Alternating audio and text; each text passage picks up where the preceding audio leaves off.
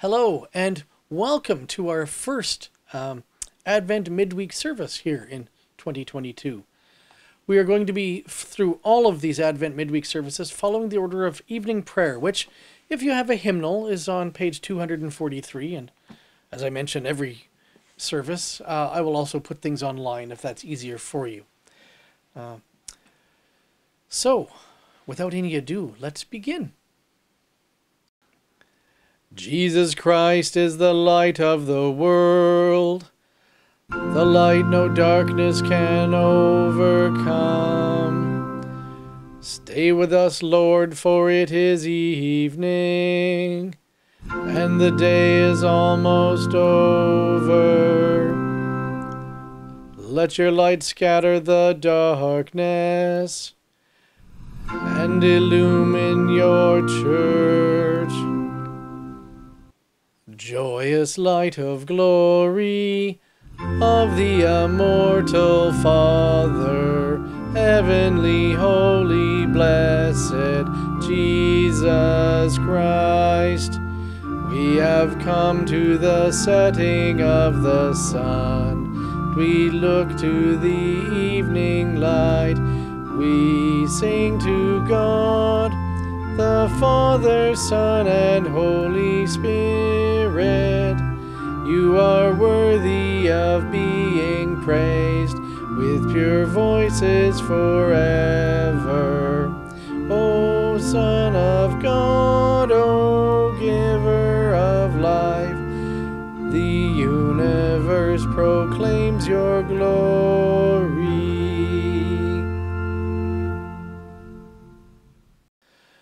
Blessed are you, O Lord our God, King of the universe, who led your people Israel by a pillar of cloud by day and a pillar of fire by night.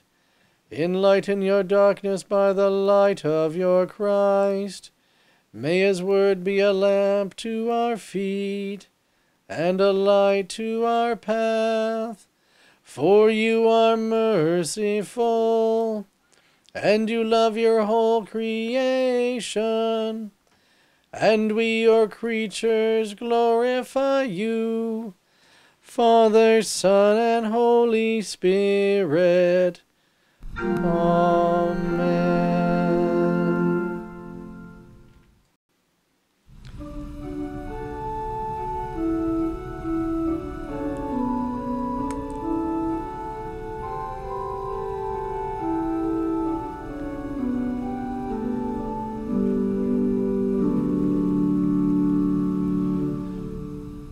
Let my prayer rise before you as incense, the lifting up of my hands as the evening sacrifice. O Lord, I call to you, come to me quickly. Hear my voice when I cry to you. Let my prayer rise before you as incense, the lifting up of my hands as the evening sacrifice. Set a watch before my mouth, O Lord, and guard the door of my lips. Let not my heart incline to any evil thing. Let me not be occupied in wickedness with evildoers. But my eyes are turned to you, O God. In you I take refuge. Strip me not of my life. Glory be to the Father, and to the Son, and to the Holy Spirit, as it was in the beginning, is now, and will be forever. Amen.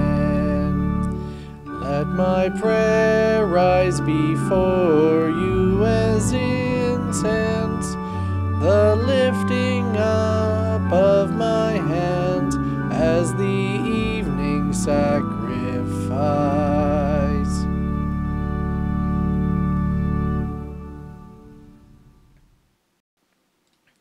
Let us pray. Let the incense of our repentant prayer ascend before you, O Lord, and let your loving kindness descend on us, that, with purified minds, we may sing your praises with the church on earth and the whole heavenly host, and may glorify you forever. Amen. Our hymn of the day for today is number 336, Lo, he comes with clouds descending. Number 336.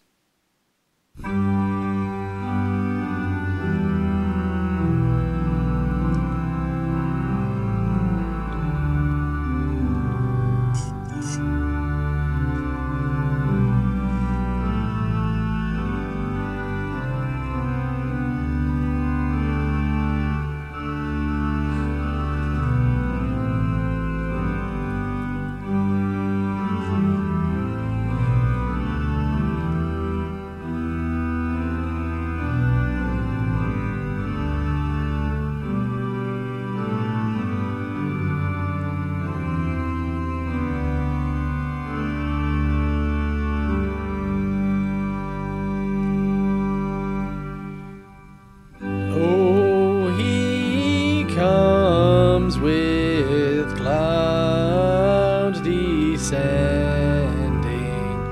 once for every sinner slain, thousand saints attending, swell the triumph of his train. Alleluia, alleluia, alleluia. Christ the Lord returns to reign.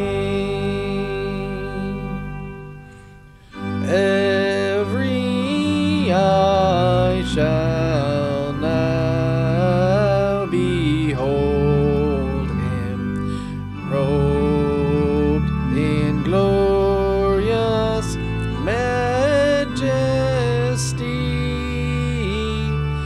Those who sat at naught and sold him, pierced and nailed him to the tree, deeply wailing, deeply wailing, deeply wailing, shall their true Messiah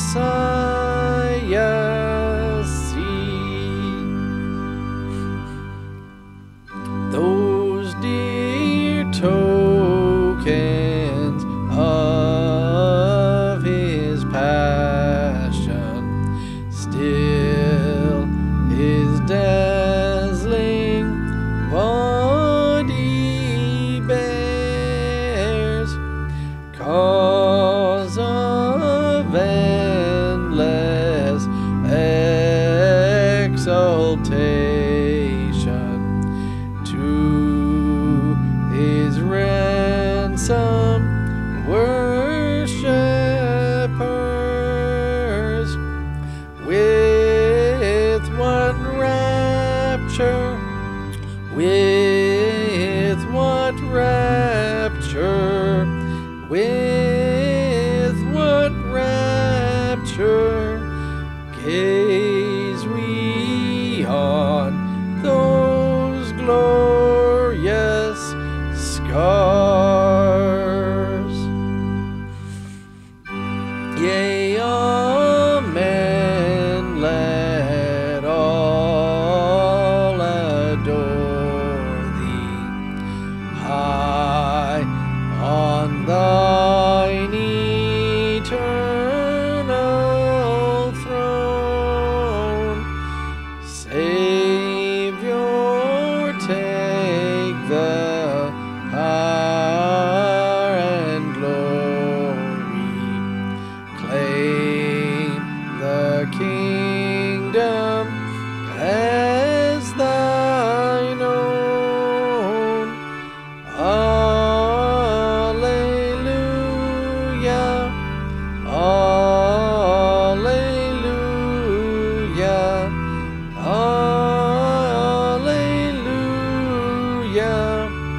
Thou shalt reign, and thou alone.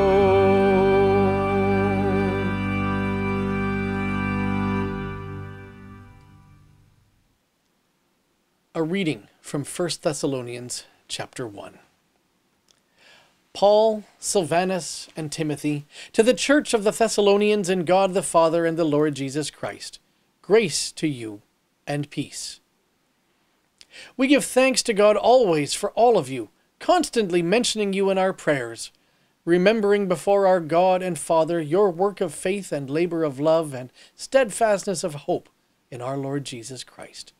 For we know, brothers loved by God, that he has chosen you, because our gospel came to you not only in word, but also in power and in the Holy Spirit, and with full conviction. You know what kind of men we proved to be among you for your sake. And you became imitators of us and of the Lord, for you received the word in much affliction, with the joy of the Holy Spirit, so that you became an example to all the believers in Macedonia and in Achaia. For not only has the word of the Lord sounded forth from you in Macedonia and Achaia, but your faith in God has gone forth everywhere, so that we need not say anything. For they themselves report concerning us the kind of reception we had among you, and how you turned to God from idols to serve the living and true God, and to wait for his Son from heaven, whom he raised from the dead, Jesus, who delivers us from the wrath to come.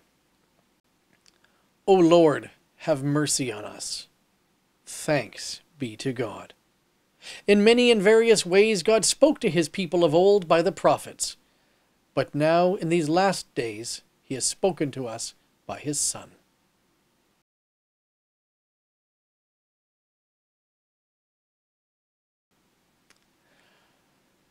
Our midweek services this year will focus on a few passages that the Holy Spirit inspired the Apostle Paul to write to the church in Thessalonica. The church in Thessalonica was struggling with some teachings about the coming of Jesus on the last day. Paul wrote a letter to them in order to help them come to the proper understanding concerning the end of time. 1 Thessalonians is a book that has a lot in common with what you could think of as like the 2-minute warning, at the end of a hockey game or the end of a football game. The Apostle Paul warns the Thessalonians that world history is almost over. The time is short. Now, the church has always lived in eager readiness for that day when the Lord will reveal his presence to all people as he executes final judgment on the earth. Paul's first epistle to the Thessalonians is one of those places where the Lord informs us about his coming on the last day. Paul begins by wishing grace and peace to his fellow Christians. Yes, we are to live as though Jesus could return at any moment to judge the living and the dead. Yes, we will all appear before God's judgment throne. But this does not mean that we need to panic. It's not time to freak out. The Holy Spirit inspired Paul to remind the Thessalonians and us that we are in God the Father and the Lord Jesus Christ. That means we have the Holy Spirit's gifts of faith, hope, and love. The Holy Spirit's gift of faith receives the gifts of God, especially the gift of forgiveness earned by our Lord and Savior Jesus Christ. The Holy Spirit's gift of love that comes along with faith reaches out to serve one another. The Holy Spirit's gifts produce hope that looks forward to the day when the Lord returns to raise the dead and give eternal life to all who believe in him.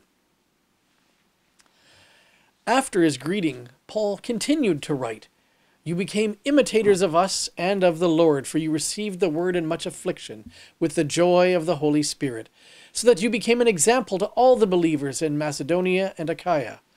For not only has the word of the Lord sounded forth from you in Macedonia and Achaia, but your faith in God has gone forth everywhere, so that we need not say anything." The time is short, so we can't waste it on unimportant stuff. We don't know when our Lord will return. We also don't know when the end of our time on this earth will come. The Lord could return right now while I am preaching this sermon. Please do. You could go home tonight, and the Lord could call you home in your sleep. So yes, the time is short. And Paul says that the Thessalonians are an example of how to use the time. In other words, they are making the most of every opportunity. And what are they doing? Well, Paul says that the word of the Lord sounded forth from them. This means that they were confessing their faith, not only to each other, but their confession sounded forth from them into the world all around them. And when Paul says that the word of the Lord sounded forth from you, he used the Greek word from which we get the English word echo. And echo simply bounces back the original sound. Our confession echoes God's word. We don't need to create our own confession. God wants us to echo what he has said. And that echo is actually quite simple. The word of God teaches that I was conceived and born sinful and under the power of the devil until Christ claimed me as his own. And I would have been lost forever unless delivered from sin, death, and everlasting condemnation. But the Father of all mercy and grace has sent his Son, Jesus Christ, who atoned for my sin. And the Holy Spirit has given me faith, so that I trust Jesus for the forgiveness of my sin. Therefore, I have the clear promise of God that I shall not perish, but I already have eternal life. And the promise of eternal life is not just for me, but it is for all people. Believe on the Lord Jesus Christ, and you will be saved. Paul, in his letter, noted that part of their confession was that they had turned to God from idols to serve the living and true God, and to wait for his Son from heaven, whom he raised from the dead. This is so critical to me because Thessalonica was only 50 miles from Mount Olympus, the supposed residence of the Greek gods. But when the Holy Spirit opened up the Thessalonians' hearts to the gospel, they realized that all their gods and idols could not offer a real solution to their greatest problem. They discovered that their greatest problem wasn't their harvest and it wasn't their business dealings. Their greatest problem was that they had offended a holy and just God. But Paul told them that Jesus poured out his blood to forgive them. He rose on the third day to embrace them, and he is coming again to restore them. Unfortunately, we have just as many idols today in our culture. It could be a lover, a Lexus, our labor, our leisure time, our music. The Lord may return at any time. We don't have time for competing gods. So Paul admonishes us to follow the example of the Thessalonians and turn away from our idols. He admonishes us to turn to the living God instead, and to wait for his Son from heaven, whom he raised from the dead, Jesus, who delivers us from the wrath to come. People who have survived fires in the wild have a small idea what the coming wrath might be like. Every once in a while, you'll hear of somebody who survived a forest fire because they had started a backfire. They saw that smoke on the horizon and realized that the fire was coming faster than even a horse could run. The only choice was to start a small, controlled fire that would use up the fuel around them before the big fire came. They stood in an ever-widening circle of blackened earth and waited for the fire to come. And the fire would have been terrifying as it drew near, but it bypassed the people who stood where the fuel had already been burned. When Christ returns, the judgment of God will be like that fire. It will be powerful and destructive. But if we stand in that burned-over place, we will be saved. And where, you ask, is that burned-over place? Well, I'm so glad you asked. The burned-over place is at the foot of the cross. There, Jesus has already endured the fire of God's wrath. He has used up the fuel of our sin. So it is at the cross we stand for safety. Brothers and sisters, the time is always short, for no one knows when his or her time will be over. The proclamation is what it has always been. Jesus himself proclaimed the gospel of God, saying, "The time is fulfilled, and the kingdom of God is at hand. Repent and believe in the gospel." Amen. And now may the peace of God, which passes all understanding, guard and keep your hearts and minds in Christ Jesus. Amen.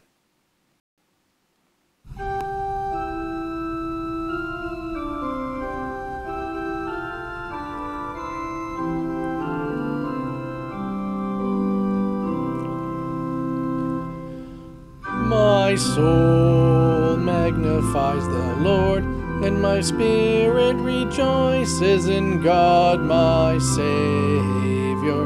My soul magnifies the Lord, and my spirit rejoices in God my Savior. For he has regarded the lowliness of his handmaiden.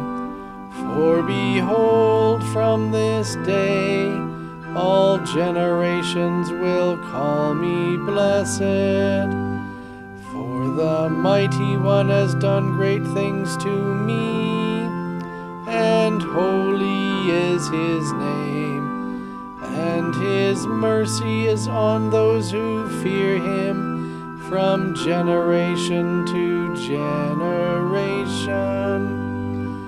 My soul magnifies the Lord, and my spirit rejoices in God my Savior. My soul magnifies the Lord, and my spirit rejoices in God my Savior. He has shown strength with his arm. He has scattered the proud in the imagination of their hearts. He has cast down the mighty from their thrones, and has exalted the lowly. He has filled the hungry with good things, and the rich he has sent empty away. He has helped his servant Israel in remembrance of his mercy, as he spoke to our fathers, to Abraham and to his seed forever. Glory be to the Father, and to the Son, and to the Holy Spirit, as it was in the beginning, is now, and will be forever. Amen. My soul magnifies the Lord, and my spirit rejoices in God my Savior. My soul magnifies the Lord, and my spirit rejoices in God my Savior.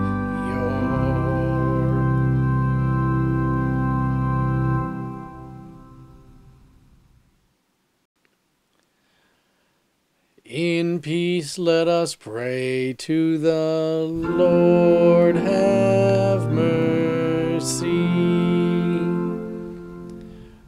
For the peace from above, and for our salvation, let us pray to the Lord. Have mercy.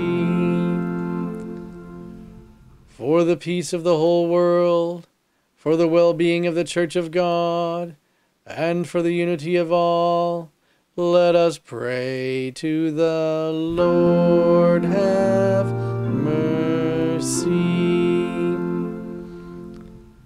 For this holy house, and for all who offer here their worship and praise, let us pray to the Lord. Have mercy. For Timothy and Marvin, for all pastors in Christ, for all servants of the church, and for all people, let us pray to the Lord. Have mercy. For King Charles, for all public servants, for the government and those who protect us, that they may be upheld and strengthened in every good deed, let us pray to the Lord. Have mercy. For those who work to bring peace, justice, health, and protection in this and every place, let us pray to the Lord. Have mercy. For those who bring offerings, for those who do good works in this congregation, those who toil, those who sing, and all the people here present who await from the Lord great and abundant mercy, let us pray to the Lord. Have mercy. For favorable weather, for an abundance of the fruits of the earth, and for peaceful times, let us pray to the Lord. Have mercy. For our deliverance from all affliction, wrath, danger, and need, let us pray to the Lord. Have mercy. For the faithful who have gone before us and are with Christ, let us give thanks to the Lord. Alleluia.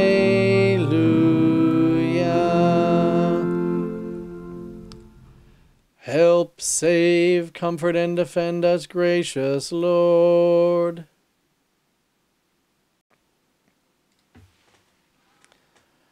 Rejoicing in the fellowship of all the saints, let us commend ourselves, one another, and our whole life to Christ our Lord. To you, O Lord. O God, from whom come all holy desires, all good counsels, and all just works, give to us, your servants, that peace which the world cannot give, that our hearts may be set to obey your commandments, and also that we, being defended from the fear of our enemies, may live in peace and quietness. Through Jesus Christ, your Son, our Lord, who lives and reigns with you and the Holy Spirit, one God, now and forever. Amen.